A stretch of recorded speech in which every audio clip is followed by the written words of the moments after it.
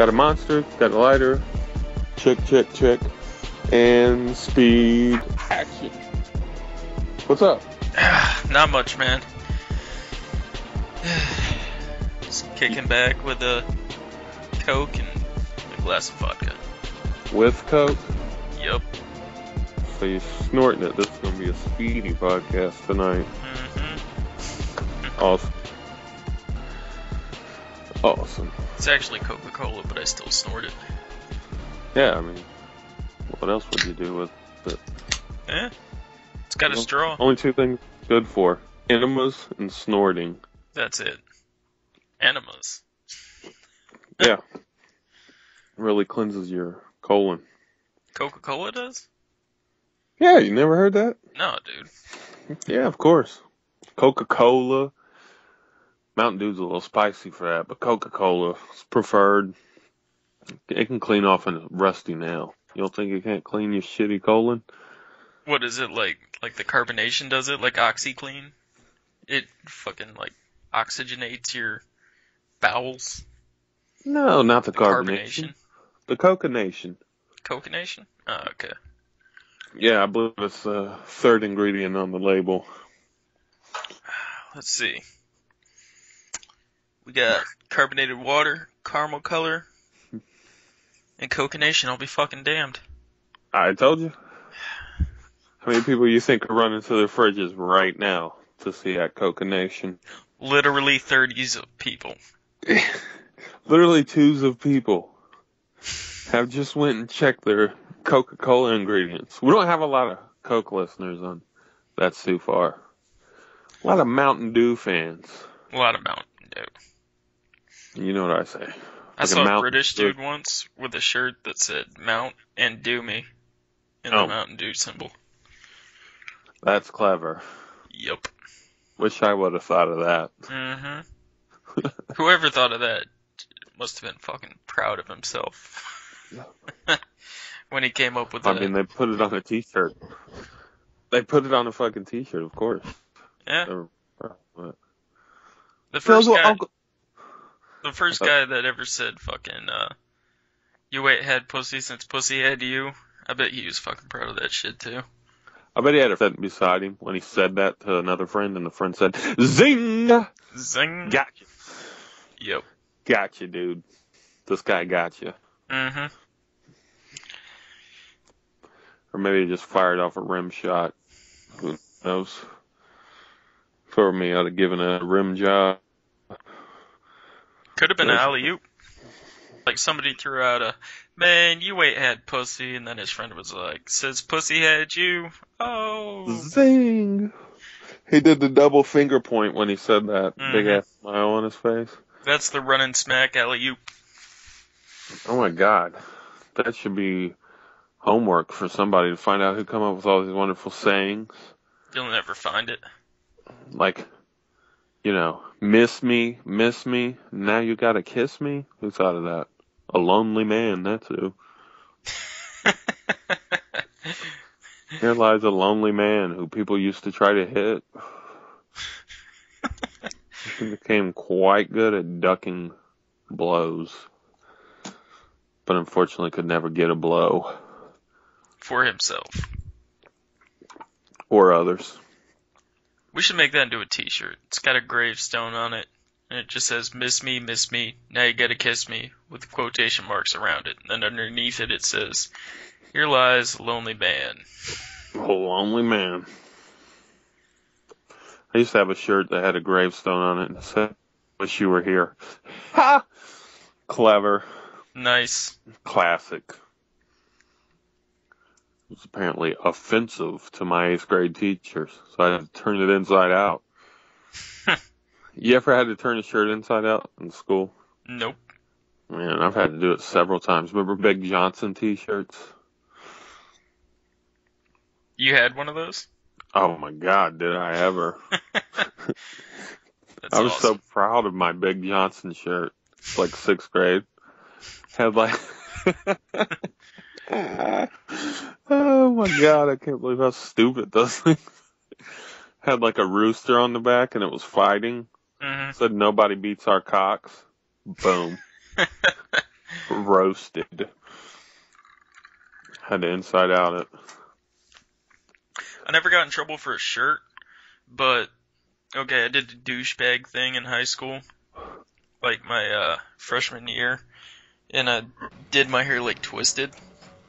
I guess it wasn't too douchey because it was for a concert that I was going to, but I had my hair up like twisted, and that day I was in actually, funny enough, Miss Johnson's class. Oh, man. Yeah, and her hall pass to go to the bathroom was a wooden J. Like somebody made her a J in shop class. So I took the wooden J and I went to go to the bathroom or whatever. And I come back from the bathroom and I sit back in class. And next thing I know, the principal comes through the door. And he says, "James, can I see you outside?" And I was like, "For what?" And he goes, "No, let me see you outside and I'm taking your book bag." I was like, "What?" So he goes to reach for my book bag, and I stopped him, and I was like, "No, I'm taking my fucking book bag." And he was like, "No, James, you're not touching your book bag." I was like, "Yes, yes, I am." And he was like, "No, no, you're not." And I was like, "Then it's staying right here. We're gonna have a problem." Because I was a fucker in high school, dude. Sounds like it. Yeah. So he decides to leave the book bag there, and we go outside of the classroom. And he says, "Okay, James, put your hands against the wall and I'm going to pat you down." So I looked at him and I said, "Are you a fucking cop?" And he said, "James, we can do this easy way or we can do this the hard way." And I was like, "Okay, what's the hard way?" He goes, "The hard way is I call the cops and they come here and they arrest you." So I was like, "Arrest me for fucking what?" And he goes, "James, put your hands against the wall." So I said, "You know what, let's do this the hard way and you can get embarrassed when they don't find anything." So then he says, "Okay, well, a student reported that you have a gun, and you went to the bathroom with a gun." It was the J. Shits with a gun. It was the wooden J. And then when that was established eventually, and he felt like a fucking idiot, he goes, "You know, James, not everybody wears their hair like that. You know, that gives a message." Yes. Yep. It does give a message. I'm an asshole. It But does. I'm unarmed. I got a wooden J. Let's discuss that douchebag. It made a wooden J for his fucking lame teacher. Dude, that's actually the second time I got accused of shooting, like, having a gun at school. Oh, so you were that kid. You were that weird little kid No, that I was wasn't. accused of that. I wasn't. The first time was a complete fluke, dude. Like, it was right after the Columbine shootings, like in the 90s, when I was in elementary school. Oh my God. Yeah, dude. You're young. I was in high school. Down. I was in high school when that happened. I'm young, you're old. I know. When I was in elementary school, dude, when Columbine happened, it was the same year that Men in Black came out. And me and Matt were talking about Men in Black. And I was like, "Yeah, dude, I like that fucking little cricket gun. You know, that little gun that makes a big boom." So I was doing like the hand motions or whatever. And Matt was like, "No, dude, I like the fucking that big shotgun." He was doing the hand motions.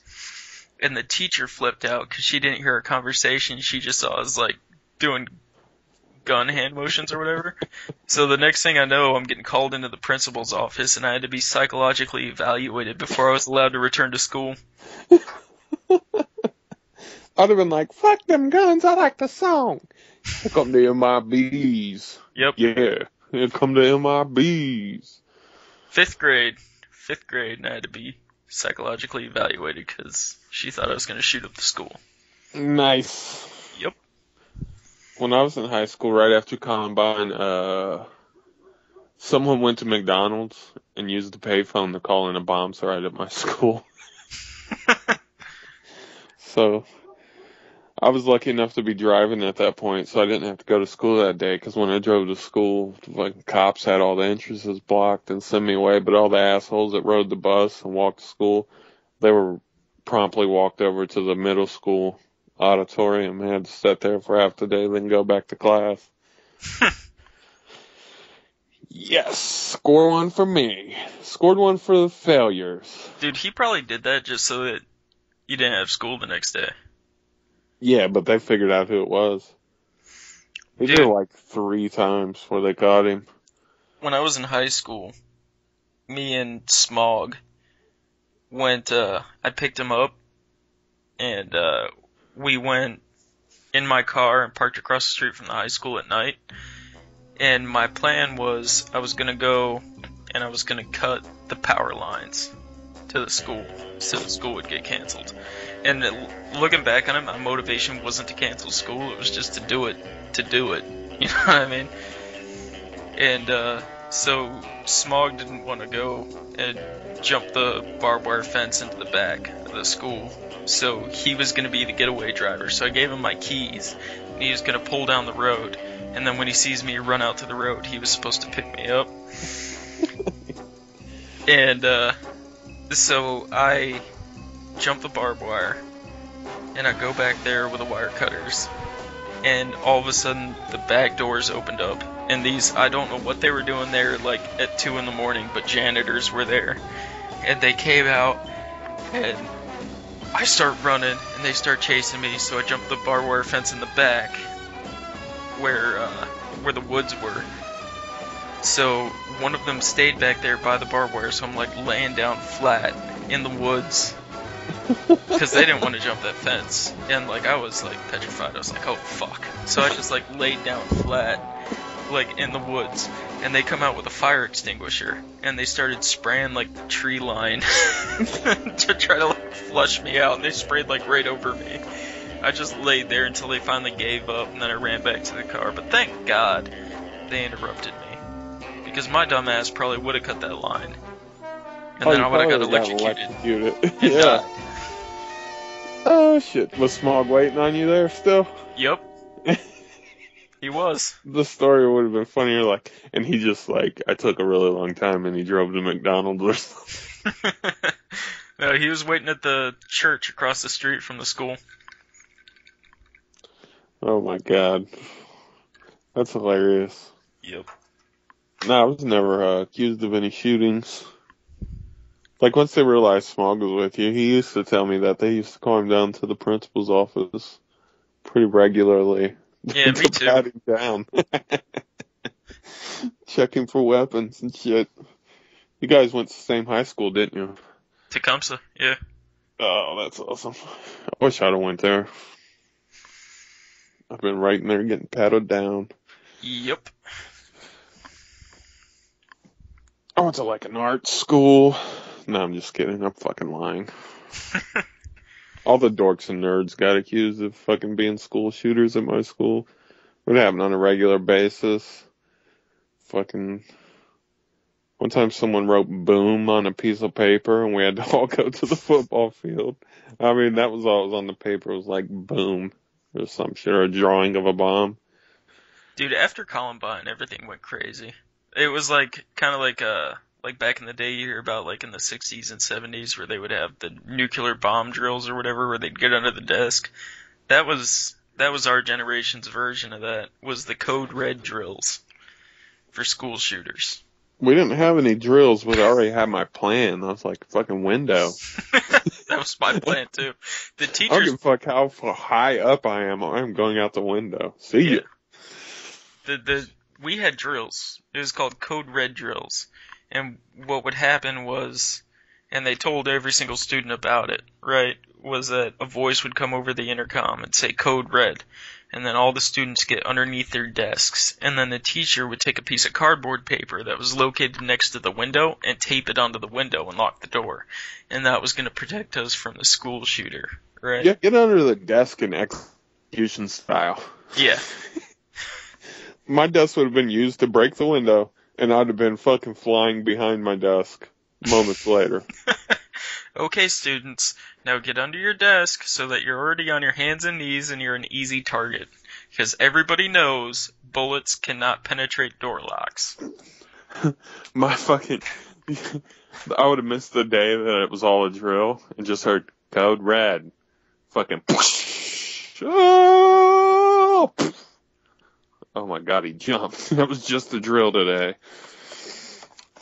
He leaped 4 stories. Broke both his legs. Both his legs. But he's living to tell another day. But so was everyone else, because it was just a drill. Mm-hmm. I wouldn't have got shot in a school shooting. Wouldn't have happened. Like, unless I was right there when they walked in, like, I'm right by them before they're fucking busting off rounds. That's the only way they're getting me. Because I ain't fucking stopping to save nobody else or nothing. I'm pushing girls down. I'm fucking smacking people. I'm getting the fuck up out of there. Fuck that. I value my life.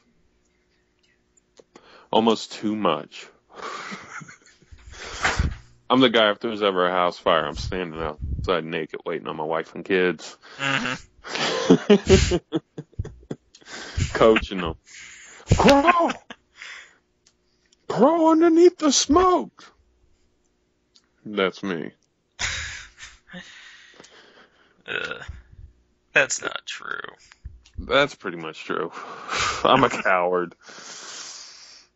Like, here comes the fire. There goes the Jamie. Gerb's law of fire. Yeah. I do what others won't do. And that's run. Every man for himself.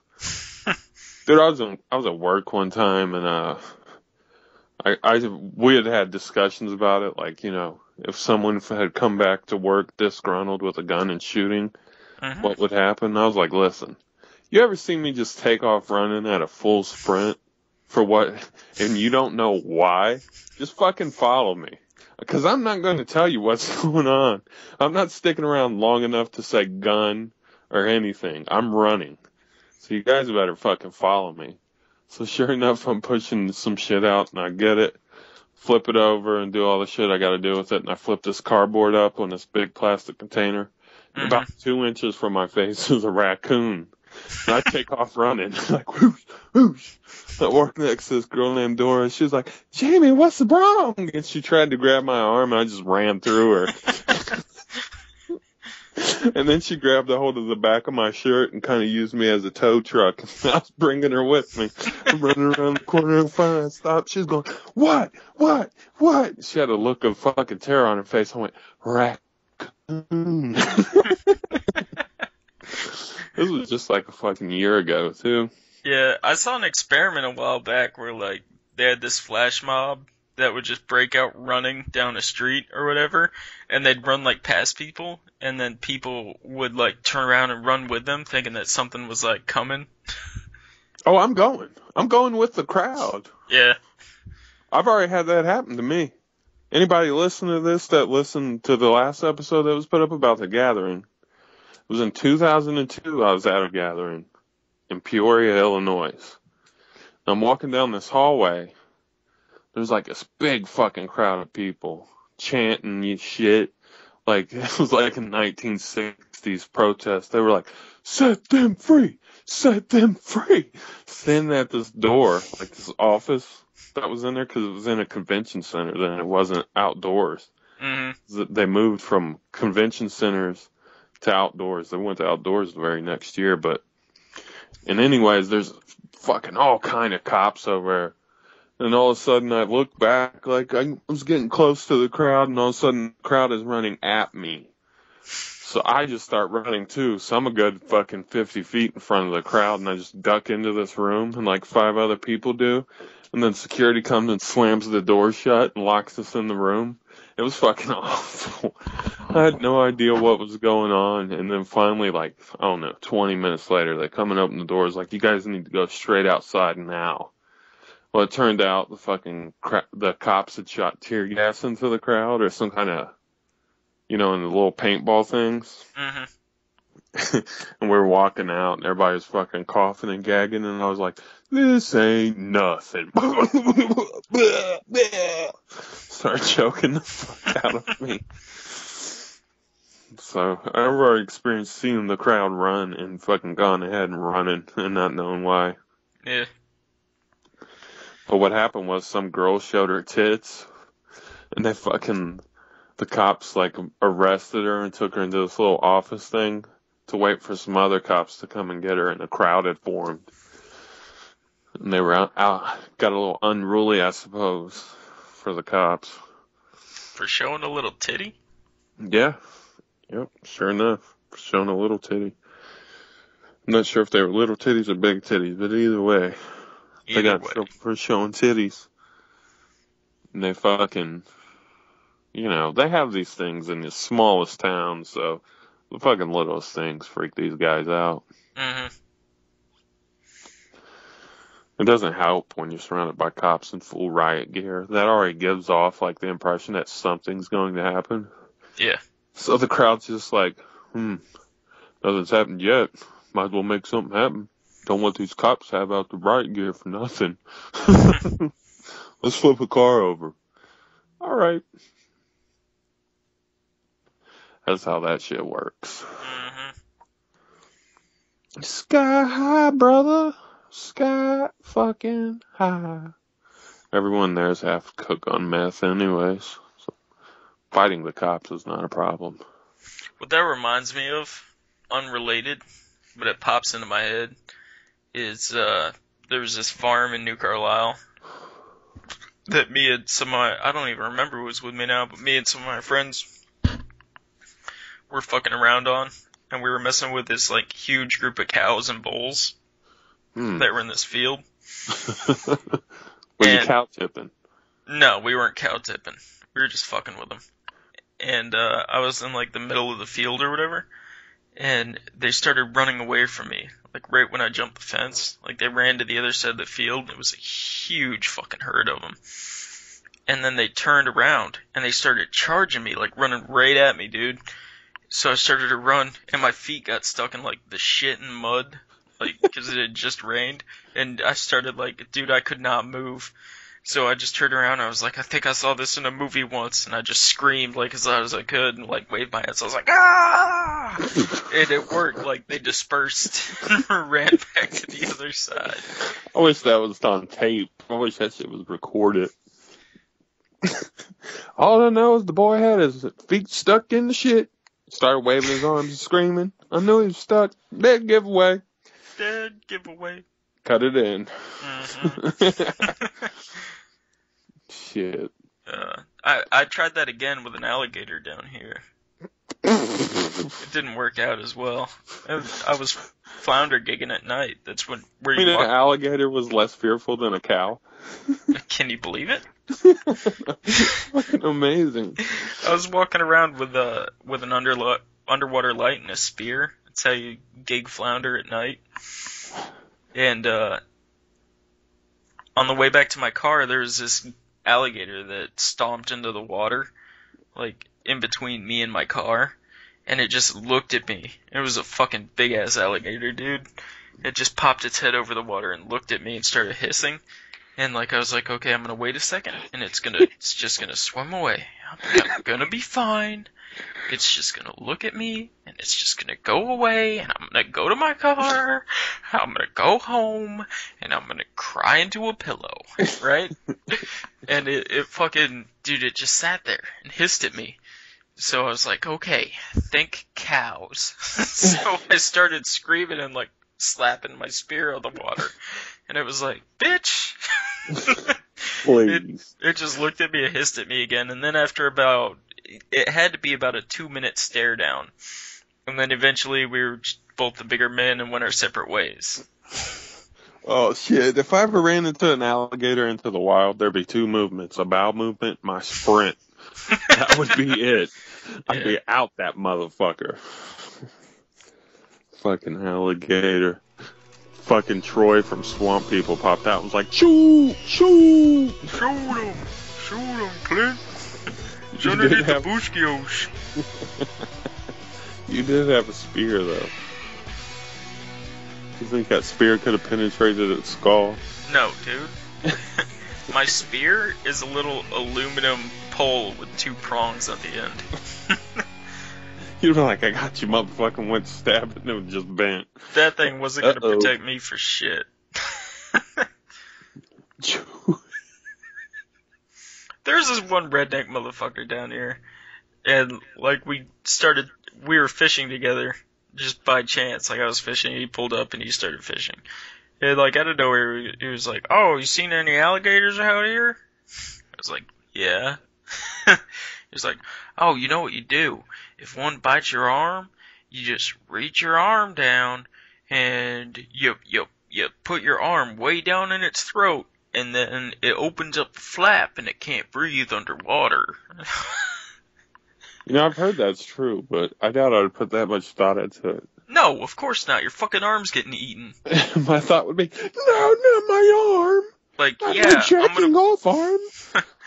Like, is this before or after he bites it off and swallows it? Now, is this before or after the death rolls that they do where they take you underwater? Because you can't breathe underwater as long as they can. No. I'm thinking that might be before, but I'm sure.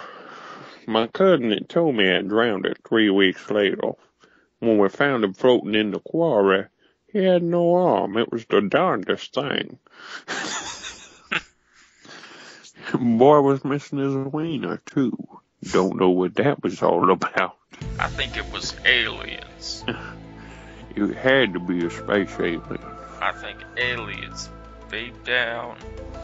My grandfather, Cletus T. Jones, he was abducted by a space alien. They put all sorts of things in his anus.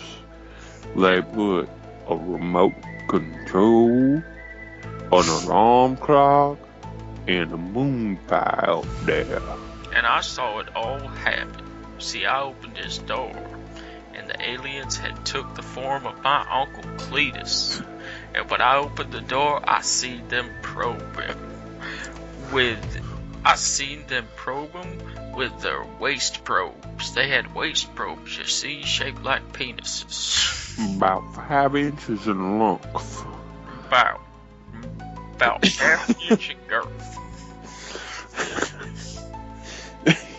They wore the darndest clothes.